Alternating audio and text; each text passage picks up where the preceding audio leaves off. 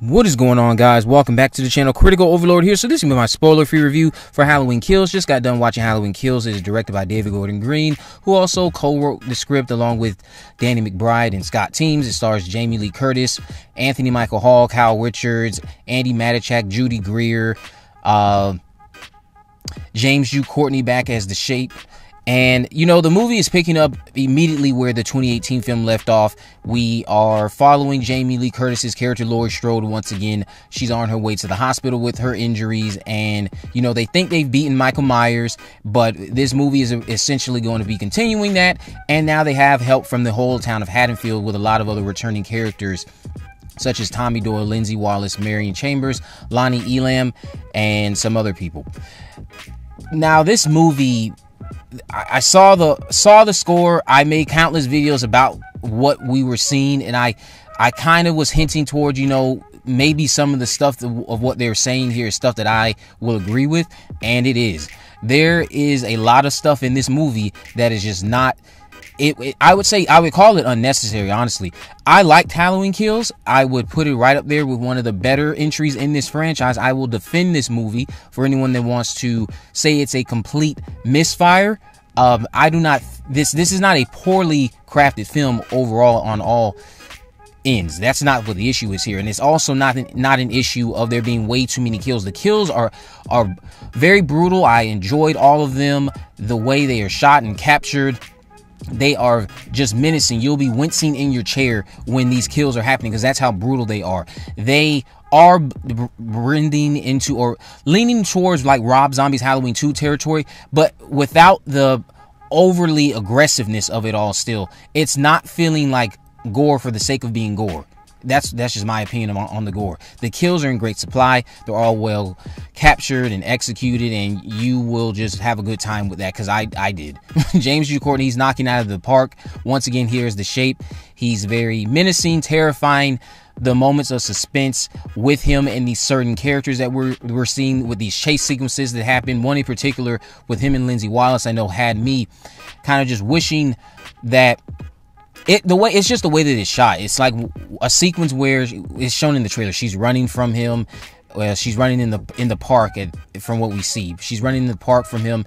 She goes to hide, and you know that whole sequence, you're just on the edge of your seat, or at least I was. I thought David Gordon Green, he's doing a terrific job directing this. He captures the suspense when it's necessary.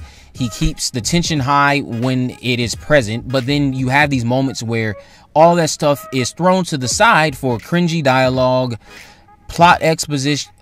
I would say exposition dumping, rather, that's not necessary. The constant use of the tagline. I think the tagline of this movie, "Evil Dies Tonight," completely cringe, unnecessary. And now that I've seen the movie, I see what they're talking about when it relates to the dialogue. Why are these people talking to each other like that? People do not talk to each other like this. And, you know, sure, maybe there's somebody out there who looks directly up, almost directly up at a camera to make a dramatic pause to deliver a line that they're trying to deliver to someone else who's in the room with them. But, you know, the performances, I would say on all accounts, were adequate enough. Jamie Lee Curtis, while we know Laurie Strode, again, I wouldn't even say that's a con. We knew she was going to be downplayed in this. This was more about the mob mentality from Haddonfield and the other survivors catching up and learning about their collective trauma and how they've dealt with this over the last 40 years, which I will also add, we don't learn much other than that these people like to get together and they go out drinking every year. Marion, Tommy, and Lindsay, and I guess Lonnie, they all go out drinking on Halloween every year to commemorate their collective trauma. And it's like, okay, what else are you guys doing in your life? What's going on? You don't get any of that. Like I said before, I talked about this in my video. That was my fear, that they are not going to, they're going to rely on nostalgia for us to give a crap about what happens to any of these characters, and I don't. You're not given a reason to care about any of these characters. Anthony Michael Hall, as solid as a performance as he's giving, I am not caring about what happens to Tommy Doyle. I do not care what happens to Lindsay Wallace. I do not care what happens to Lonnie.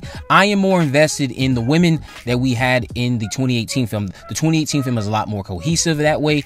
It's a lot more impactful by the end of it. Now, there are some moments of dialogue where they're used to basically be like I would say hype man dialogue for Michael Myers and what he represents and everything he stands for and embodies. You know, all of that stuff, it hits you, and it's very meaningful, and it's touching, and it's very thought-provoking, and I'm captivated when I hear the dialogue. But you have these other moments with characters like Big John and Little John running around the Myers house that they live in, because they live in the Myers house, and they're calling out each other's names. Hey, Big John, Little John, Big John, hey, Little John. And it's like, what are you doing? Like, why are we having a compilation of this going on for so long? And the 1978 stuff, absolutely breathtaking. The way they created that whole atmosphere, I was sucked into I really believed I was there. I believe we were back in 1978.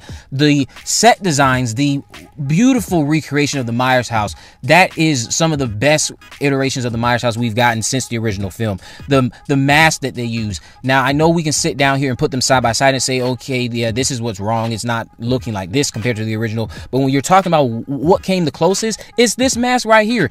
It is just completely amazing to witness. But the problem also with the flashbacks of 1978 is they're constantly going back and forth. When you're already not giving me a cohesive narrative with the town of Haddonfield, and we don't know too much about these characters we're supposed to just care about off of nostalgia, the cringy dialogue. I love this movie. I loved it. But, you know, I've said this plenty of times on this channel. I cannot sit down here, tell you I love a movie, and then just discard all of the things that are wrong with it. This movie had a lot of potential to be... It's not suffering from having a lot of kills. That's not what's making it suffer. It's suffering from not balancing that with a narrative that really sucks you in and makes you want to... I guess revisit this numerous times, because when I sit down and watch this movie is very fun. I wouldn't have a problem watching it, but you know, the material outside of the kills, it's subpar at best. It really is.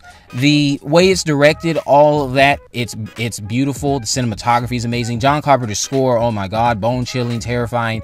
It lends itself to creating the atmosphere that this movie wants to. I'm gonna have to give this an honest 6 out of 10. Let me know what you guys think about this down in the comment section below. If you haven't already, of course, make sure you subscribe, turn on post notifications, and miss video. In the description, I have links to my social media accounts on my Facebook, Twitter, and Instagram. You can message me there, of course, if there's any movies, news, or reviews I'd like me to cover in the future. And with all that in mind, guys, I will see you in the next video.